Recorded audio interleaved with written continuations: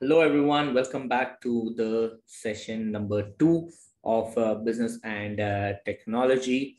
And this is going to be business organization structure. I hope that you guys have already gone through the session number one, talking about business organization. It was a really short video, around 23 minutes. It was done. This is going to be a little bit lengthy than that. So let's get started with it. Before we get started, I would want to know your feedback that how are you finding, how did you find the first session? Is there any feedback or is there any improvement required or is there any language change? If there's a language change, that's only Hindi, which is possible, which I can, add on in my sessions. That's possible. So if you want to listen to me in that language, then put it down in the comment section below and I'll look forward to it. All right. So now let's get started with this session talking about organization structure. If you just see in here, organization structure is concerned with the way in which work is divided up and allocated. Now, when we talk about it, see, there will be different organizational structures in which things work. Like in an entrepreneurial structure, there will be one single owner and he would be taking control of the complete organization. Then going on, if suppose it's a functional or a kind of, a bigger organization, the work will not be on the owner the most. It would be spread across management roles. It would be spread across other people. Decision powers would be taken by other managers of the organization. So how much is the work? Who has to do the work? How much is it divided? Who has to report to whom, so that this organization can function? So there are different types of structures. We are going to go through all those structures in this, and it also outlines the roles and responsibilities of individuals and groups within the organization. Like suppose let's just take an organization like let's just take a small ice cream brand. Ice cream, if suppose you start selling ice cream, what happens first? You do all the work. You go make that ice cream, you choose the flavors which you want to sell. You try doing everything by yourself. So that's actually the entrepreneurial structure. You try selling everything, making it to the best of your own knowledge. You try to put in a lot of your inputs and see what the customer is willing to get started with. Now, when you are an entrepreneur or when you are into this particular structure, you are actually starting up your business. Now, when you're starting up your business, you are the person who can take your own decisions, that what is to be done, what not to be done. You can take this really quickly. Like suppose, for example, let's just take this example of Facebook. Facebook was not the first social media site. Okay. Facebook was not the first social media site. Before Facebook, there were other more social media applications, like for example MySpace and stuff like that. There, what happened is there they took up some investment. When the investment came in, the other organization, not Facebook, they took up some investment. They could not take decisions faster. Now, when they could not take decisions faster, they could not grow, and Facebook had outgrown them, drastically. Why? Because Facebook was operated by Mark Zuckerberg, based he and his friends at their own college hostel room. They were doing whatever was required then and there, looking at the customer's feedback. So in an entrepreneurial structure, you can be able to take quick decisions. You'll be able to take a bit faster decisions, but there's also, like, you may take some not so good decisions for the business because you're not having that experience of work, or maybe you can just ride on about that how the customer is wanting it and give it to them. See that there are some advantages, some disadvantages in the entrepreneurial structure. It's there in every structure which we are going to talk about, but here that's what it is. Then suppose you are growing your business. Suppose you're selling ice creams and you find out that this is the flavor which is selling most. These are the types, these are the flavors. If I put together, this is going to sell more. Or suppose same the social media application, like this is the place where this is the way in which we are getting more and more accounts created on Facebook. So they thought that, okay, let's get started with this. So in short, from an entrepreneurial structure, you crack down that what is actually working for you and you want to grow further in it. So what you do, you get in towards the functional or departmental structure where you have separate managers for each heads. Like example, you'll have a separate manager for marketing, you'll have a separate manager for sales, you'll have a separate manager for production, you'll have a separate manager for your sales. So sales, did I say it again? So yeah, you can have it for your procurement, you can have it for your production. So on and on, you can get different managers working for different heads. Like you can get started with this working. You are an entrepreneur. Under you, there is a marketing head, there is a sales team, there is a production team, there's a purchasing team, there's an HR team, and so on and so forth. So each one is defined by their functions which they do, their functionality which they do. Now, suppose I have started a business, small business. I'm only the owner, and I'm taking care of that entrepreneurial structure. Next, I find out that what's working for my business. So what do? I hire people, I make teams of them, and then tell them that this is the work, this is the role which you need to do. And that ends up in a functional structure. So you found out what is working for you. I'm just telling you in a more practical manner. You get into a functional structure when you find out what's working for you. Until then, you'll be into an entrepreneurial structure. You'll be day in, day out, firefighting for your business, making sure that what's running, what's not. You're trying to figure out what's your... See, getting started with business is like, you're still experimenting on what's going to work for your business. For some people, it may take few days. For some, it may take few years to understand what's working for their business and where to concentrate. Just an example to give you, McDonald's were trying to get to the best, what is working for them. It took them years to understand what's going to work for them. So they came towards that French fries, Coke, and the hamburger. These were the three things which were giving them around 80% of their sales from the menu. So what did they do? They scrapped out the complete rest of the menu, concentrated on three. And with that three, they were so successful that they went on towards creating branches, franchises and franchises. That's a different model. That's a different story itself. We'll talk about it. But when you figure it out that what's working for you, even if suppose you're starting a business, suppose you yourself watching this session right now, you think of starting a business, that this is going to work. At the start, you may think that that's going to work. But once you get started, then you know how actually things work. And then you understand that what twist and works you need to do in your business, and you get going with it. With that, understanding what's working, you move on towards a functional structure where you have separate heads who would be actually working in that business. So once you crack down that, okay, everything is going on in these functions, what you can do, you can have different branches, different places, and have the same structure over there. For example, if you just see this, there is a parliament, people sitting in there. Just understand this. Suppose you have cracked down the functional structure. Okay, the same it is there, like in the Indian structure. Each state has a chief minister. So each branch will have a particular president or a particular CM, you can say a chief manager would be there. Then under that chief manager, same, there will be, like sales department, purchase department, everyone would be having something like, everyone would be having people functions under them. Like suppose in a government, a chief minister will have their own, like this is the revenue minister, this is the education minister, this is the, some other minister which is going to work under them. So in that structure, what is happening, you can say it is a geographical structure or a divisional structure, but what's happening? From first entrepreneurial structure, one person taking care of all. Next, moving on, you have few managers for it.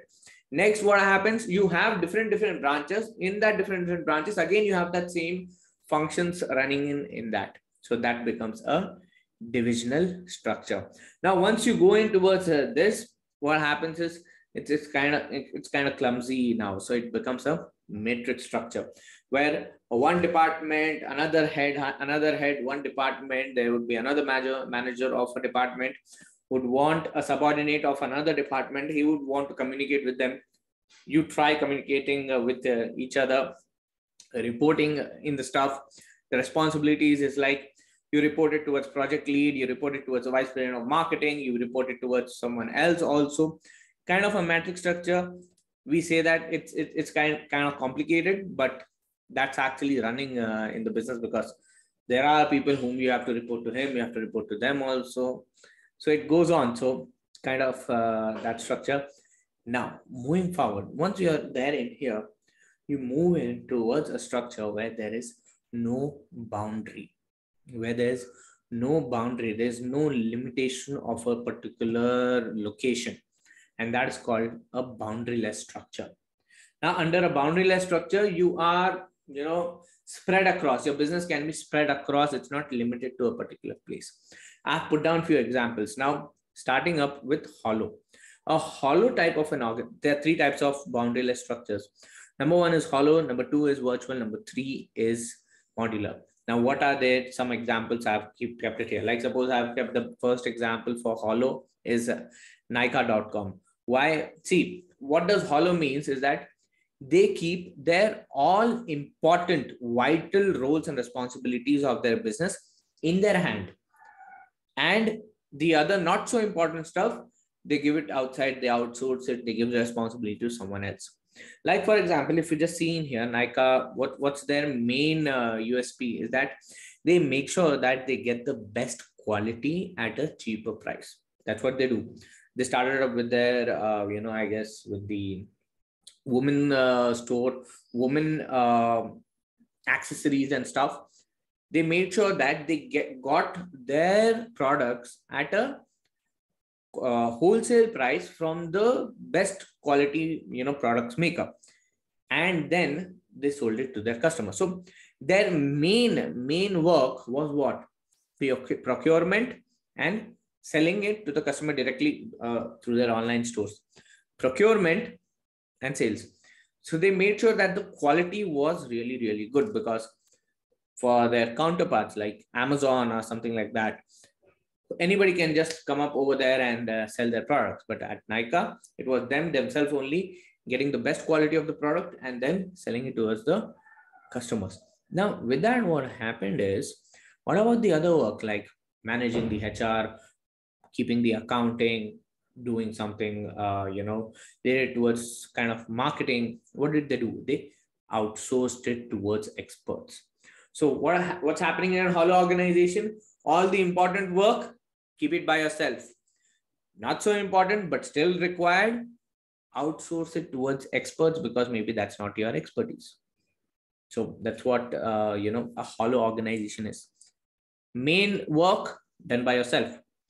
Not so important work done by someone else, so that you can concentrate on what's your, main strength. You can concentrate on your main strength. All right. Next, let's go on towards the next type of a boundaryless structure, which is a virtual one. And the best example for virtual boundaryless organization is Uber. In fact, based on the Uber model, there are so many other models which have been created in the market. Now, in this age of social media, you guys know what Uber is. You guys know how Uber works. You guys know how, based on Ubers, there are so many applications which have been made like that, clone applications or inspirational applications based on Uber. So what does Uber means? Uber is just here a name. Uber does not give salary to their drivers. They do not own those vehicles which are there, doing that taxi service. What they are there, they are merely a application. And based on that application, they are an aggregator which brings in the, drivers at a place. He brings in the car owners at a place. And then those people who demand for that particular service, taxi service from one place to another, getting a vehicle at your doorstep, bringing all of them together, making a sale happen, and going on doing their business. So that's what Uber did, or you can say Swiggy, Zomato, or some food delivery apps across the globe who are doing. It's kind of the same. They don't have their own physical location, but they have their virtual presence. And with that virtual presence, things are working for them. So that's how things work in that. I hope you guys know what's a virtual organization, and that comes under a boundaryless structure. Then next, going on towards a modular organization, the best example is this Apple. Apple is, what do you say? It gets made in California, gets assembled in China, and then it goes back again to California and then gets sold across the globe. So what's happening in here? You have subdivided, or suppose you have divided the process of making this particular mobile phone.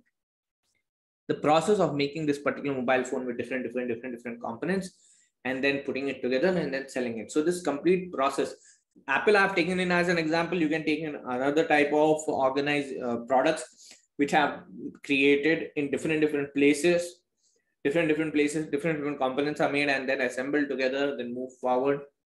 That's what it is with, a modular type of a boundaryless structure of an organization.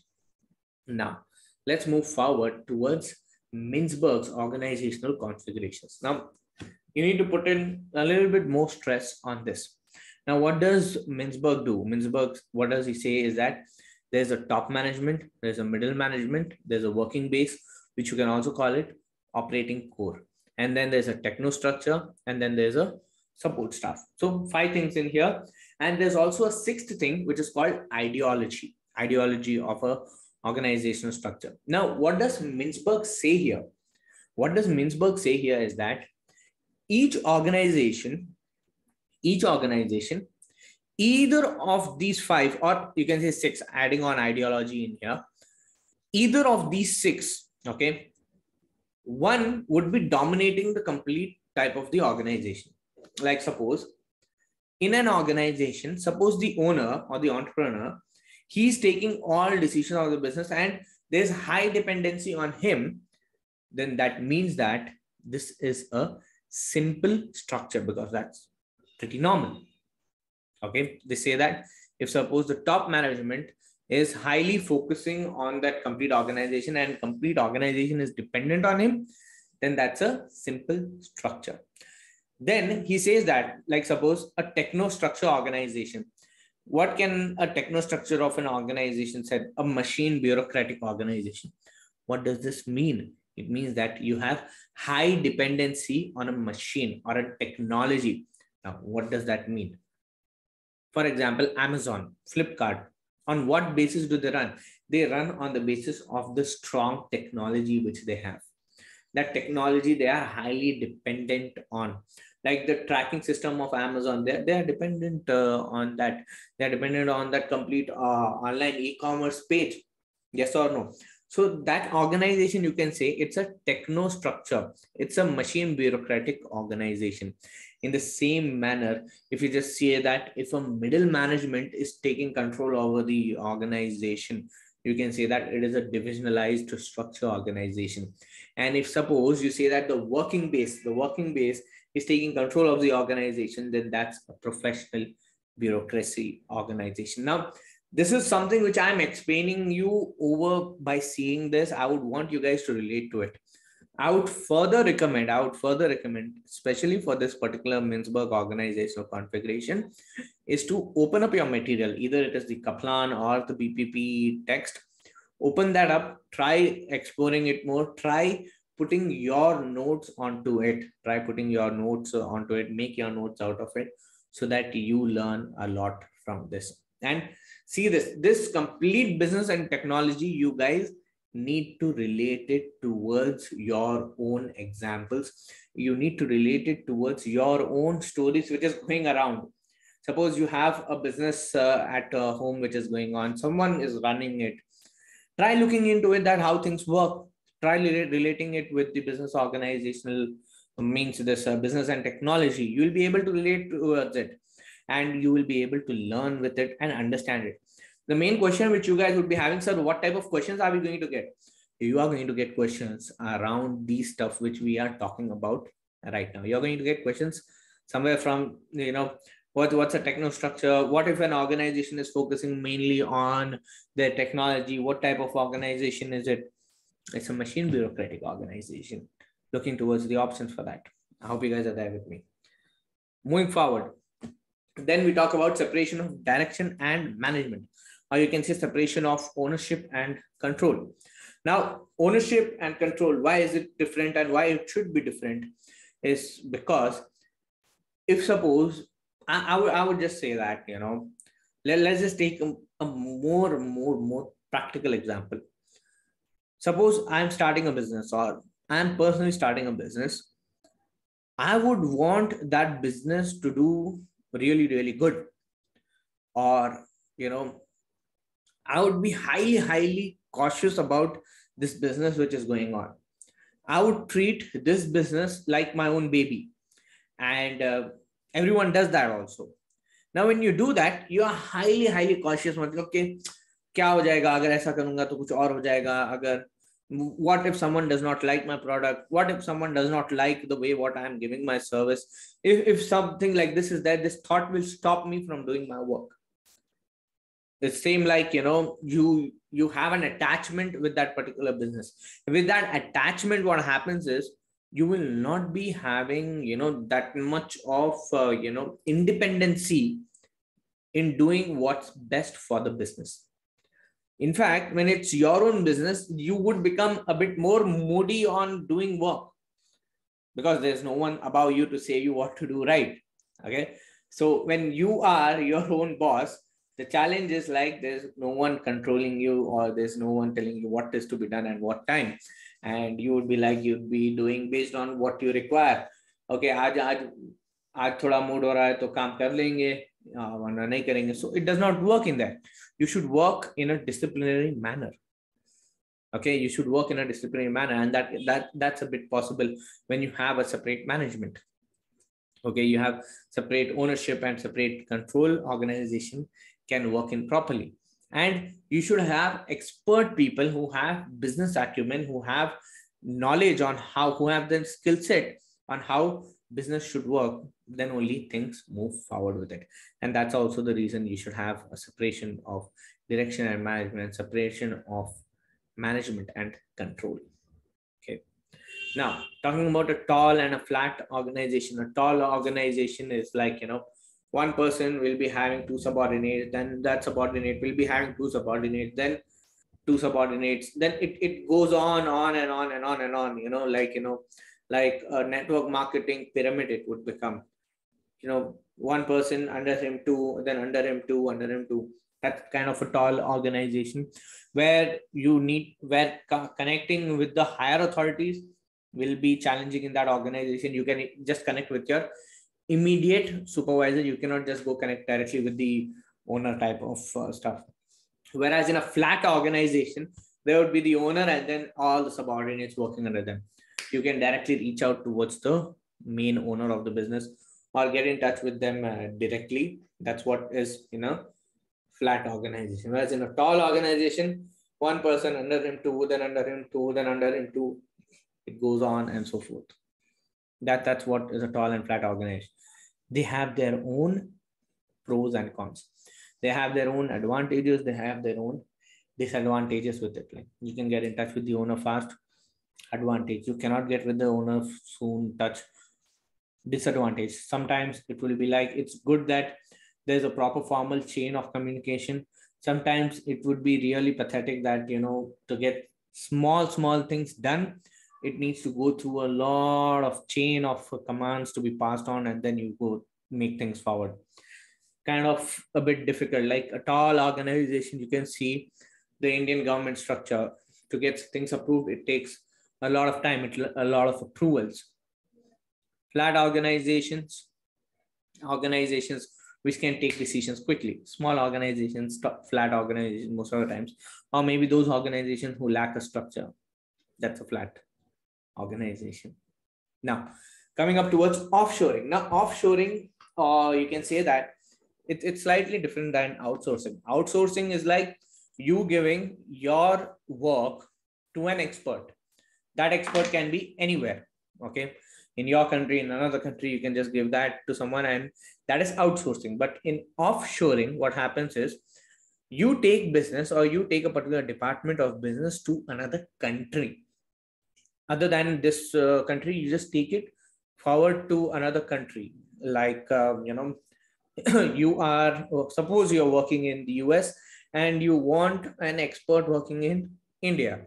So what you've done is nothing but that a whole particular department you have offshored it to India, and that's also the reason you see many businesses in here in Hyderabad, in Bangalore, many IT organizations, US based companies, they have their offshored places in here. They have their site offices, like their offices in here. They have it.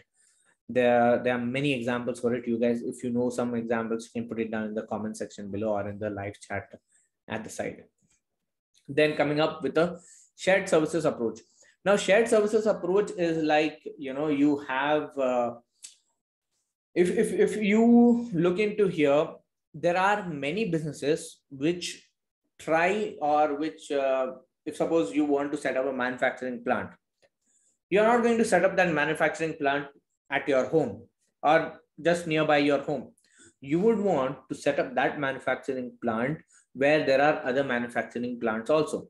And why is that so? Is because when there are other manufacturing plants there only would be the places where you can get all the facilities required for a manufacturing plant. Like you can get those inbound, outbound transportations. Like those vehicles would be there standby, because those goods vehicles would be there nearby to a manufacturing plant only, so that they can transport this goods from here to there.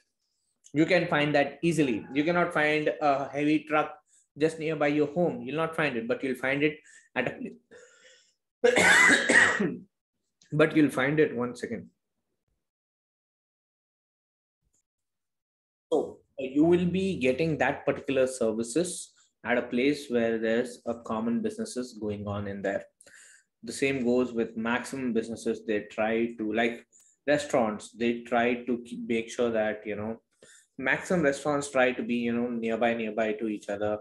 Or if suppose you're starting up a business, like, a restaurant business, you try to make sure that you are at the right, a place where the other restaurants are there. In fact, this particular structure, this particular model of cloud kitchen model is there, which is booming up right now. So what's happening? There's a real estate organization which has taken up a particular, facility, and they have subdivided it into portions. And once they have subdivided into portions, they are letting it out towards kitchens. So those kitchens, those restaurants, they come, make up the, place their own, get their own menus, their own, raw materials, ingredients. They have their own marketing platforms. And this particular real estate facility, what do? They take care of their orderings, like, how to place their orders in a proper manner. They have informational technology, like, those softwares, name it like Otter or something like that. Those particular software, those unified softwares, integrating it with other delivering platforms like Swiggy, Zomato, and getting that work done. So with that, they have different brands also in which they are working under. So it's like a different ball game itself. And I know it firsthand because I've done that work also. So if you guys are really interested, we are going to be talking a lot about my real life experiences, which I've dealt in there.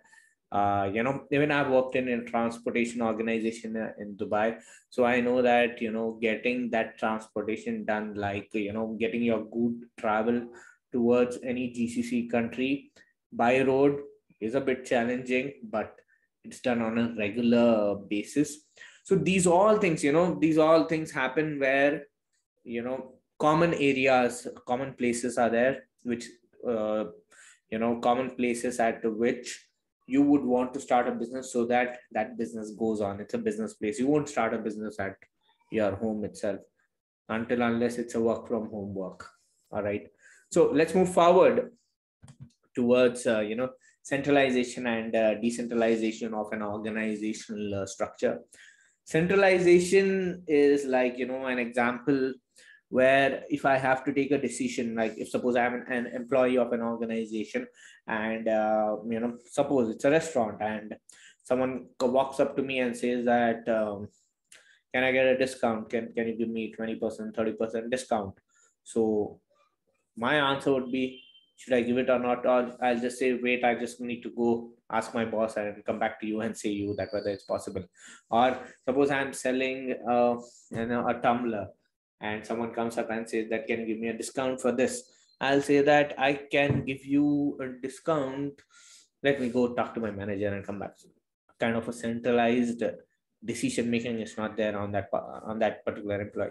Suppose that decision making is there, like you would be having the authority. Suppose you have already given, like the manager has already given you that if someone is asking you a discount, then you can give a discount up to 30% flat. You can go up to 30%, or less than that you can give a discount. It's in your hand. Now when this power is already given, then that means that's a decentralized thing. So someone comes up and walks up to me and asks that, can you give me a discount of 20% on this? If he asks me, he get that. Otherwise he does not even get that. He just takes it off. So you have the negotiation power in your hand to make that deal done. So if you look out that if that customer is willing to buy, then you can say that, yeah, I can give you a 20% discount. You did not go back, talk to the manager and come back, because you already have the power that's already been given to you. It has been decentralized. So when you have that power, you go take that decision. Yes, I can give you a 20% discount and I can give you a good service as promised. So that's the authority which you have. And most of the times this is what it lacks, and that's what takes decision making a bit longer. If power is actually decentralized and with the right people, then things can go a bit faster. And suppose if it is decentralized, there are chances that power can go out of hand. It can be going haywire without any control. That's also possible. So there are pros and cons all the time for either of the decision to be taken, either of the organization structure. Now, moving forward, different levels of planning. There is strategic level planning, tactical level planning, and operational planning. A strategic level planning, it will take you, like, you make a plan for 5 to 10 years for an organization. 5 to 10 years, what is our particular plan? What do we need to achieve? What do we have to do? That's a strategic level planning. Who does that? Those strategic level people sitting at the top of the organization, they'll do it. Whereas a tactical level plan, what are we going to do this year? Who would be doing this planning? That middle level management. What is the work? What are the targets for this particular year? It would be in the hands of those middle level managers.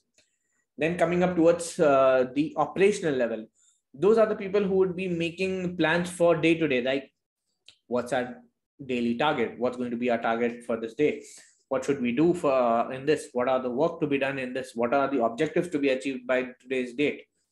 Who's doing this? It's the operational level people who would make sure that they do their planning on a daily basis and make sure that is completed, and make sure the best plans are those operational level plans.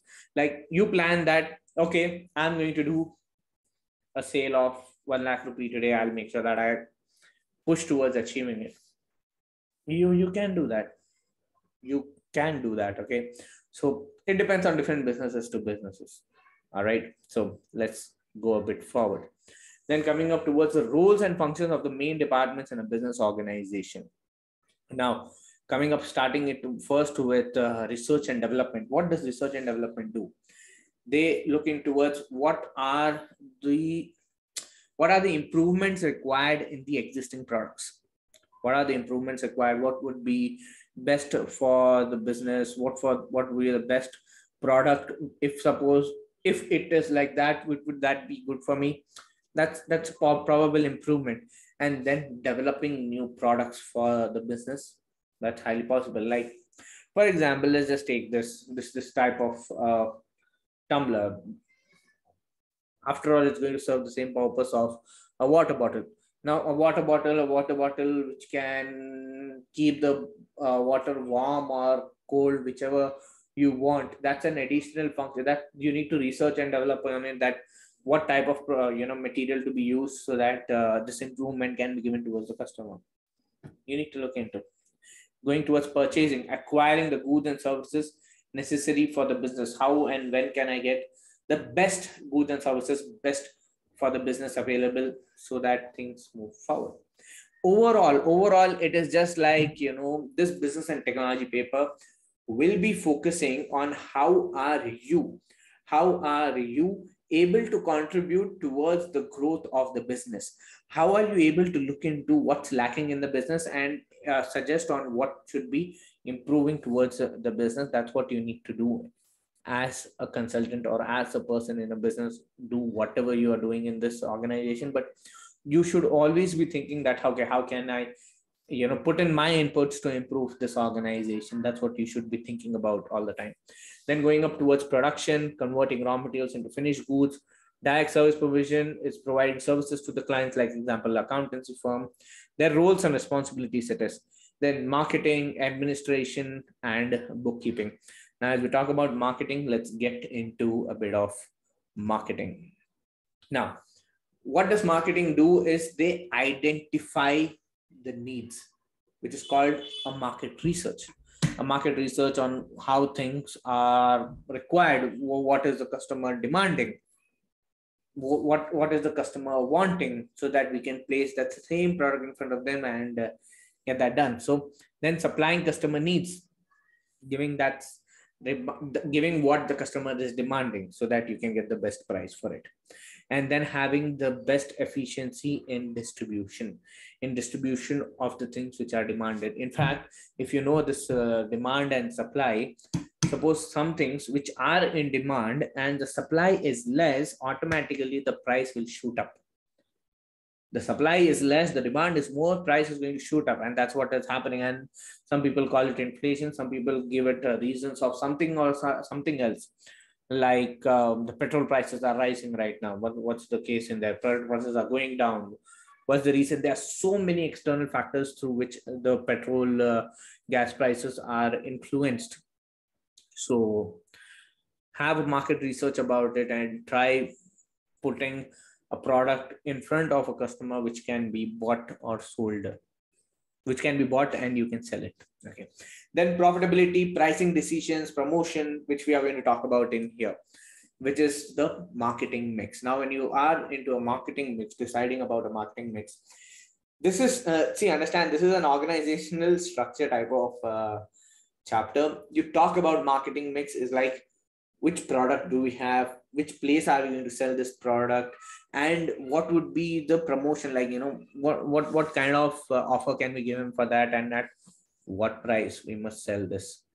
These are the 4 P's of a marketing mix which you need to look into that. Okay, what is our product? Suppose I'm selling something related towards AirPods or something like this particular mic. If I'm selling this mic, where am I selling this mic? Am I selling it on Amazon? If I'm selling it on Amazon, there are many more mics which are available at a less price. How am I going to be visible there? What promotion can I offer there? And what price should I sell it there? Because at Amazon, there are really, really cheap mics also available. So if a person is just looking for the cheapest mic, then you are not going to be sellable there. So what is the customer looking out for? Kind of researches you should do for each and every product, right? Nowadays, you guys need to go out and look out for these stuff. Think about, if you look around what's there in your hand, suppose you're wearing a watch or something like that, how did you actually buy this? What was the cycle which went through? Like right now, if you just see in here, this psychology of marketing is really, really strong right now. Like suppose if you just see in here, with the court case of Johnny Depp and Amber going on right now, it's like, everywhere you just open up your social media, there are people talking about that. Or there are some actual footages from the court case which is happening right now. Who's Johnny Depp? That person from Pirates of Caribbean. So let's go watch. So what's happening there is that things are going around about that. So what's happening, like, people would want to go back, watch it again. So there's a mindset which is getting created behind the mind. You talk about something and that pops up in front of you on your mobile phone. That's because they are hearing you. That's because they are hearing you about what you are thinking of, what you are, looking out for. Suppose you look out for, I need to buy furniture for my place, then you're going to get advertisements for furniture. And that's all analytics which is working behind it. That's going to come up in chapter number 4 of business and technology. So wait for it. We are going to discuss about that a lot. Then moving forward towards product issues, like, defining what your product is, what you are going to deliver, what value you're going to deliver from this product, and where you position that product matters a lot, so that the customer is willing to buy it. You cannot just say that my product is the best and nobody is buying it. That's not right, my friend. Maybe your product is the best, but who knows it? You know it, your team knows it, your relatives knows it, really good, but does the world know it? That's what is the real question. And if the world does not know it, then you are the person who needs to communicate, go out there and say about it. All right. Moving forward with the pricing issues. Now, pricing issues, at what cost it took you to make that particular product? What are the customers expecting from you? And what price is the competition selling at? And what is your objectives, long-term objectives, which you need to achieve? What is the investor expecting out of you? These all are the things which you need to consider while pricing this particular product. Like this particular mic, it took me $10 to make, suppose. Okay, it took me $10 to make. At what price is it sold in the market? What are the competitors selling it at? Competitor is selling it at $30. What are the customers expecting? Customers are expecting somewhere around 20, 25. So can I sell it at 20 or 25? Okay. What is your objective? What is your target which you have to achieve? If you have this particular margin, can you achieve your target? Is that yes or a no? Think about it and then take a decision. You are going to get these type of real life situations in front of you. If not today, in the near future, you will have situations like these, and you need to look into that. What should be your pricing be done for that? I hope you guys are getting it. Let's move forward towards promotional issues. Now, promotional issue is called the AIDA rule. Now, what's this AIDA rule? AIDA rule is the awareness, interest, desire, and action. Now, awareness, interest, desire, and action. If suppose you're watching IPL, while watching IPL, what happens? They create an awareness that you can order anything on Swiggy. Like you can order groceries on Swiggy. Then when you can order groceries on Swiggy, that's an awareness. Then what happens is you build on some interest. Okay, I need this at home, so let me just order it from Swiggy. They are giving me an offer also. So once you do that, then the desire comes in, you make an order, and that comes up towards you. Either it is groceries, or sometimes some made food or itself you want to order. There's a desire which is getting created, and it comes on in front of you again and again, again and again, again and again, again and again, and then you just go ahead and order it. So that's a process which they go through. Awareness, interest, desire to get that, convert it to action. Awareness, interest, desire, action. That's a marketing rule, AIDA rule, or you can say that AIDA. Awareness, interest, desire, action. You guys should know this. When you market about something, you market about that, how to do it. Okay. Like Cred, they are giving some really good advertisements. So it's a really good awareness that what exactly Cred is doing. First, you just watch an advertisement that, some personalities are doing something which is opposite. Okay, so that sounds interesting. What do they do? What is Cred actually? Okay, Cred gives you rewards if you pay your credit card bills through it. See, I also know it. Why? Because it's coming again and again in front of us if you're watching a match. Okay, now that's going to be done. Let me pay my credit card bill with that. You do that. That's the action which you've done. So that's a promotional way which you get into a customer's head. I hope you guys are there with me. There's a lot about it when we are going to do, this chapter 6, 7, 8. We are going to talk about this a lot. Even in chapter number 4, where we are going to talk about big data, analytics and stuff, we are going to talk about this again. So make sure that you follow up with us. If you have not yet subscribe to this channel. If you have not yet shared this particular sessions with your friends, go ahead, share it with them. Suppose they are thinking about joining ACCA or thinking about just understanding what is the knowledge in ACCA. Just get started with this. There's no restrictions in here. You can follow it up. You can gain knowledge. If you think of doing the qualification, you do it. If not, at least you get the knowledge. Okay. Then place distribution issues. Either you sell it directly to them or you sell it indirectly through those stores. Selling it directly is called direct selling, and it comes under the network marketing, where the people who are buying it, those people are only like, promoting it further, and they get a commission out of it. That is direct selling. Whereas indirect selling is like the selling it through a distribution channel. Like you go towards the main, those D-Mart stores, those Ratnadeep stores, you place your product there, people come and buy it from there. That's one. Or you just directly sell it from your own website also, or have a direct selling platform through which it can be sold. Either one works best. It depends on how the customer is willing to buy. That's how you need to take it.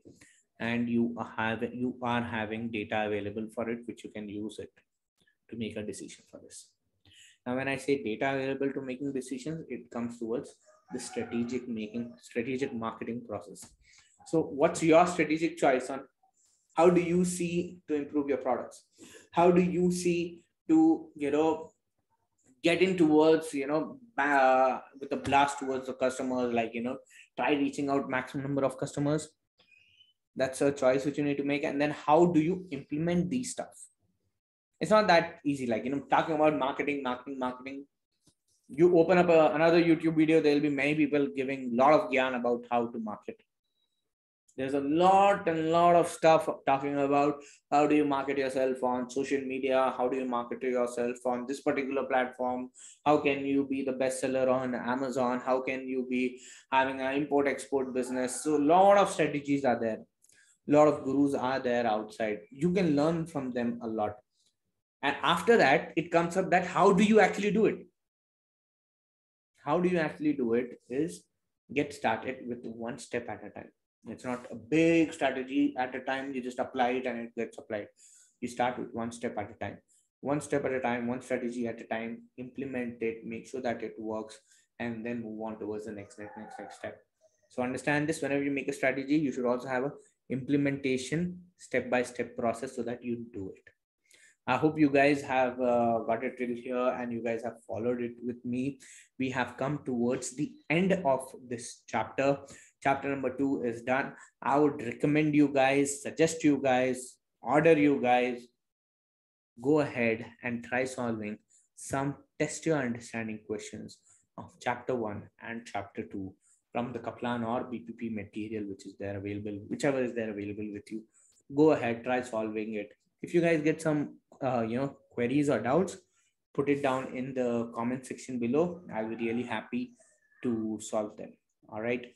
Thank you very much for watching and being here with me. Hopefully you guys get what you desire. Or if I say it in a more proper manner, I hope that you guys get what you actually want and what has been the reason for you watching this session till here. Like, you are in an expectation that you will complete a qualification or get this knowledge. I hope you guys get that. Practice a lot. It's not just listening to this session. Go there and implement it. Try practicing it by yourself. All right. See you guys in the next session.